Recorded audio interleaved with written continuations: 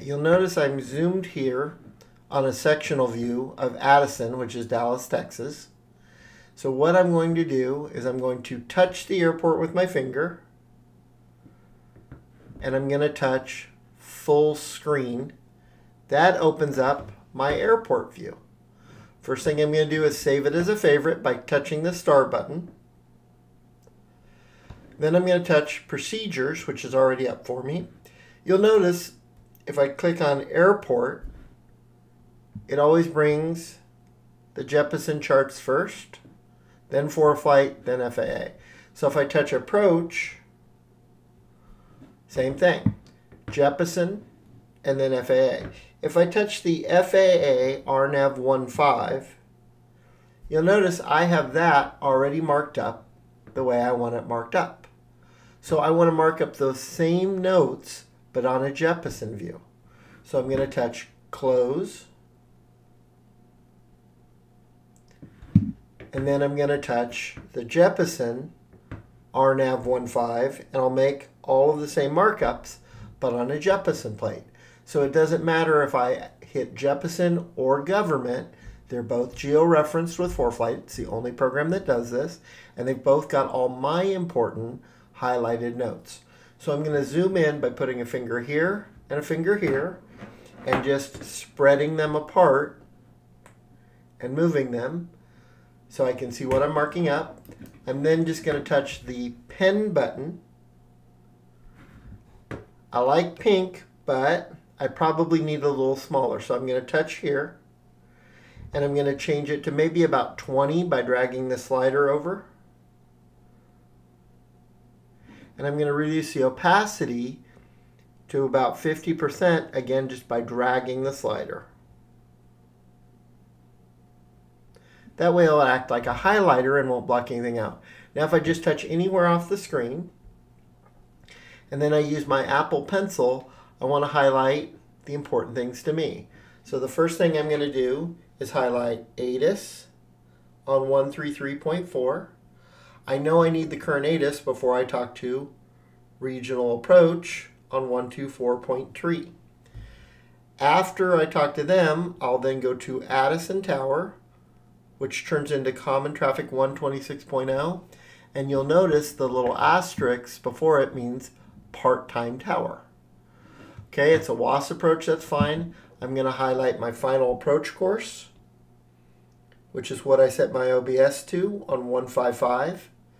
My minimum altitude at Jarrett, which is 2,000 feet, and my LPV decision altitude, which is conditional at 944, meaning there might be something that raises that. And my touchdown zone elevation is 644 feet. If I get scared and lost anywhere near my final approach, my missed approach point of runway W15, RW15, if I climb to 3,600, I won't hit anything. My missed approach, every missed approach on the planet starts with a climb to 3,000, direct VEXI, a 074 track to TRIS, and hold. All right, let's highlight the notes that are important to me. I don't highlight altimeter setting inches. I always use inches. Transition level, meaning above 18,000, you're always using 2992. So below 18,000, below 18,000, you switch to the local altimeter setting. And that's all that those two things mean. If I don't get the local altimeter setting, I'm going to use the Dallas Love altimeter setting. How do I get the Dallas Love altimeter setting? Well, that's easy.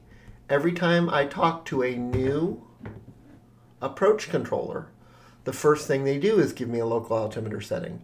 So if I'm unable to get the ATIS, the first time I talk to regional approach 124.3, they will give me the Dallas Love altimeter setting. All right. I am not DME, RNP. I'm not Barrow VNAV. My Cessna 206 doesn't have anywhere near the appropriate equipment for either one of those. I'm not uncompensated Barrow VNAV. I don't care. LNAV VNAV is not going to happen for me. Although the Avidyne and the Garmin GTN are both approved for LNAV VNAV, it's not going to offer you that option. It's going to either be LPV or LNAV only. So I don't have to care about that note. Now it is important to know that vertical glide slope, meaning looking at the PAPI or the VASI, and the RNAV glide path are not the same. It says not coincidence. It just means if I'm on the RNAV glide path, it might look like I'm high or low compared to the VASIs. All right, I'm not a helicopter, don't care. Pilot controlled lighting is on 126.0. So if I go in at night, I can turn on the lights on the common traffic by clicking the mic 3, 5, or 7 times. So looking at the ForeFlight, the Jeppesen map view, the biggest difference is between this and government plates is everything shown is to scale. Okay, so finger can get me to Manos, which can get me to Sorn. Those are flyable courses. We know they're flyable courses because they have a magnetic reference bearing, an altitude, and a distance. So finger 3,227 to Manos, 3,000 on a 280 to Sorn, which is my initial approach fix.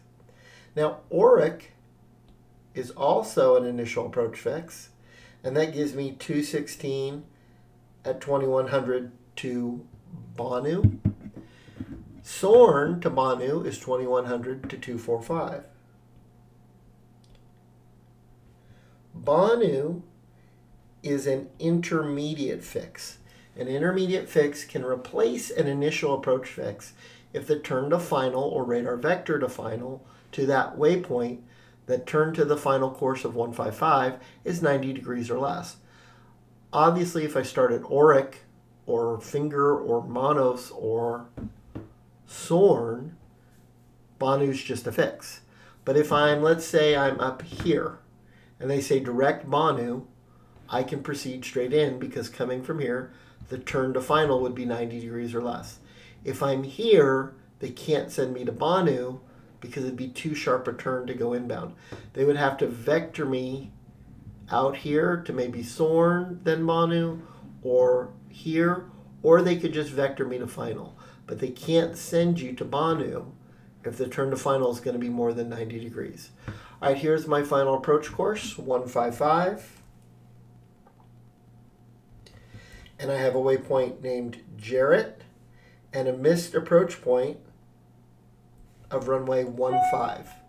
Now you'll notice my missed approach is drawn out straight to Vexy, 074 to Tris, and that looks like a direct entry to me. Now I want to show you something. Manos, Sorn, Banu, those are little stars. Runway 15 is in a circle. Tris is in a circle, which means GPS roll steering can lead the turn, lead the turn, lead the turn. But you must fly over a circled waypoint. So Jarrett, Banu, Sorn, and Manos are flyby waypoints. Runway 15 and Tris are mandatory fly over before turning.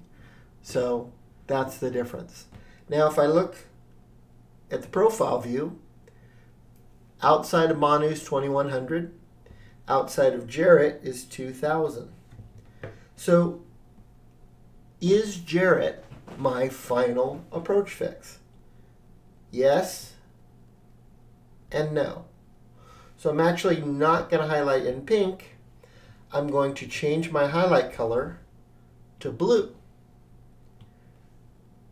Jarrett is my final approach fix if I'm shooting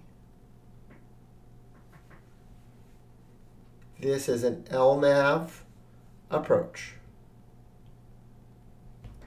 meaning I do step downs. So after Jarrett, I step down to 1,000 feet. So 2100, step down to 2000, drive to Jarrett, step down to 1000, fly to the missed approach point of runway 15. Those are step downs. Those are dive and drive. That's like exactly like a localizer, a VOR, an SDF, an NDB approach. So if I'm shooting this as a LPV, localizer precision with vertical decisions, then I track a glide path. I don't stop at 1100. I can go all the way to 944. So I'm going to put these notes up here by doing text. So I'm going to touch text. Right now I've left it as blue. So I'm going to put LNAV here, L 1100. So I'm just going to touch anywhere on the screen. Touch right there. I'm going to change it to 10, the smallest font. I'm going to touch L. Then I'm going to click on the numbers keyboard, 11. Then I'm going to click done. But before I do that, see how it's still faded? I want to make sure the opacity is all the way up, so it's dark blue. Then I'm going to click done. And if I touch that, I can actually make it quite a bit bigger so it's readable. And you'll notice there are different font sizes that work on JEP charts versus government charts. So on government charts, I always want 10. Looks like on JEP charts, a good 40-point font will be fine. I'm going to click done. And then I'm just going to touch it and drag it over to here. So after Jarrett, if I'm LNAV only, I go to 11.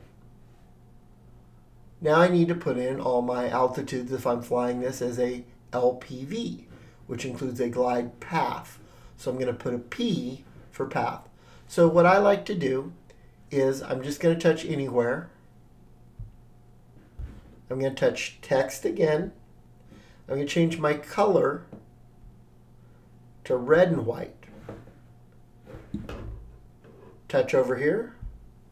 Then I'm going to add it just by touching anywhere I want. So between Banu and Jarrett, you'll notice the altitude's not shown here on the Jeppesen chart. So I want to put in 2000 here.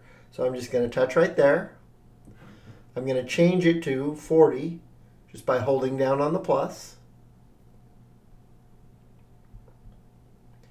And then I'm just going to touch the numbers. And I use 20 for 2000. Then I'm going to click done. And I'm just going to move it so it's a little closer to my path, just about there. Then after Jarrett, if I'm precision, I can go down to 944. Now, I always round my numbers up. So I'm going to make my precision 1000. Why? Because if I go down to the minimum of 944 and then I add power, the human delay response means I'll descend through it.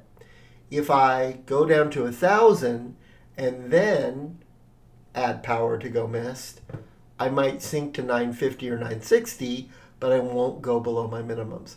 So I encourage people to always round up, but I'm not going to change it down here. In an emergency, I want to know I can go all the way down to 944. I'm just going to put that number up here. So I'm going to touch text, touch over here, change it to 40,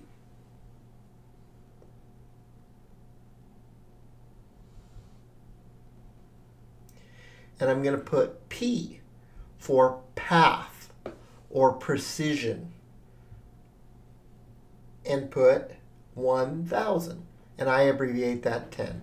Then I'm going to hit done. And I'm just going to put that, moving it here to right about there. So now I know. And I can see on the georeference chart, I should be at 3000 here, 2100 here, 2000 here. If I intercept the glide path at 2000, the final approach fix for an LPV is glide path interception at 2000, which happens to be the same place as the final approach fix for an LNAV only approach, which is Jarrett. And if I'm tracking a glide path, I can go down to 1000. If I'm LNAV only, I stop at 1100. And then right here, I'm going to put the text for the missed approach.